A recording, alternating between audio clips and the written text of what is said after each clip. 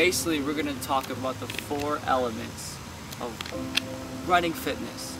If you apply these 4 elements into your running fitness, sky's the limit. Number 1, long runs. If you apply long runs into your training, that's going to build your endurance. Building your endurance. So basically when you do your long runs, you don't go out fast. There's no world records going on here. It's nice and easy, long miles, logging in the miles essentially. Okay? 2, speed work.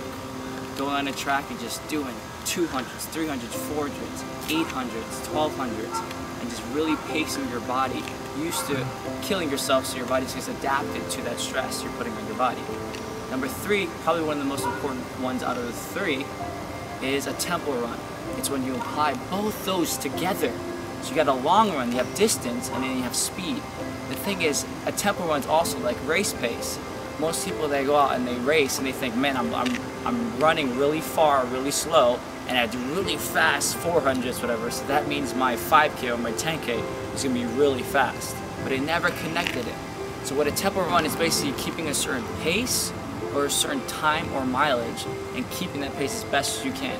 So a good tempo run would be, hey, I'm gonna run 2 miles at this certain pace. And that basically is like race speed. So practice your body race. So when you do show up to race day, you're like, oh, I got this. I don't have butterflies in my belly because this is what I've done in training, okay? 4th, most important out of all of them is recovery. If you're not recovering, you're in trouble. If you're gonna kill yourself in training and you don't recover, you're in trouble. And that can fall into any category: sleeping, nutrition, active recovery. So many different elements we can touch on. But if you have those 4, long run, speed work, tempo runs, and recovery, you can meet your goals.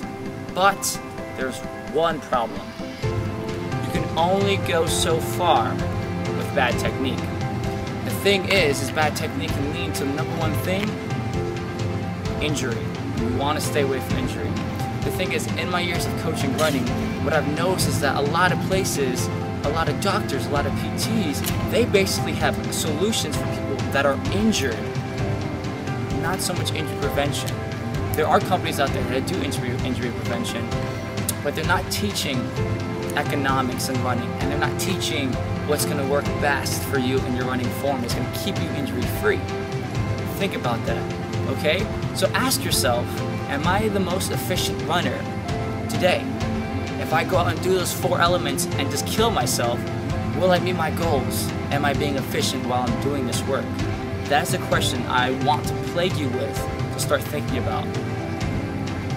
I'll see you in the next video.